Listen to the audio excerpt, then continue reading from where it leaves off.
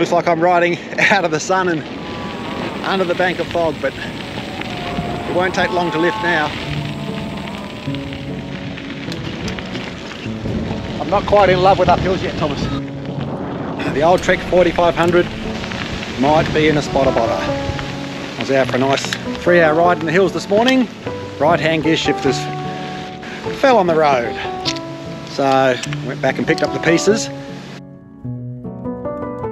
I'm not sure I got them all.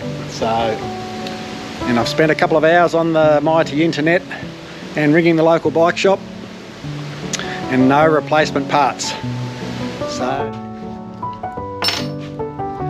we risk putting something else on there that doesn't suit the drivetrain and replace the whole drivetrain. And I just did the chain and rear cassette for the Mawson ride, so that'll be an expensive little operation if it comes to that. And I was just left looking at that. All of these pieces were on the ground.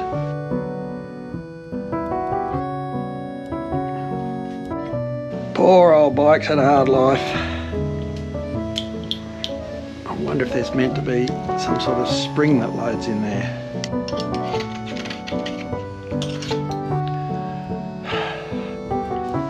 And you can also check the dial. If you're turning it, it should be going up. Well, I would say out there on the road somewhere at the top of Sunny Creek Road is the barrel and the spring.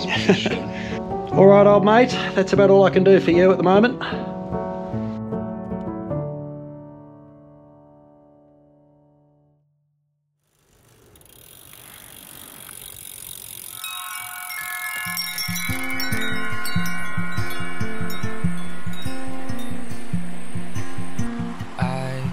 Our photos, I just hid them away.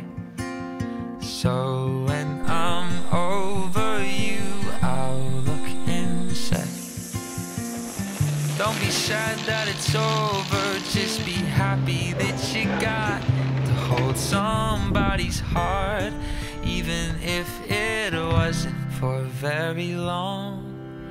I keep our memories in the back of my mind, so as I age I'll remember the time when we didn't look too far in front of our own eyes, 'cause being young, oh, we're pushing up the hill.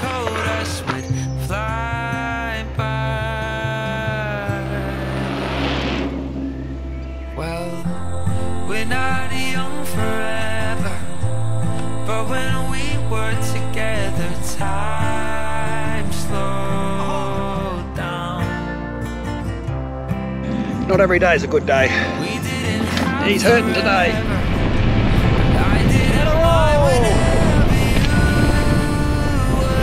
Nice tailwind, nice sky. But anyway, just out and enjoy it today. Get up on top and have a cuppa.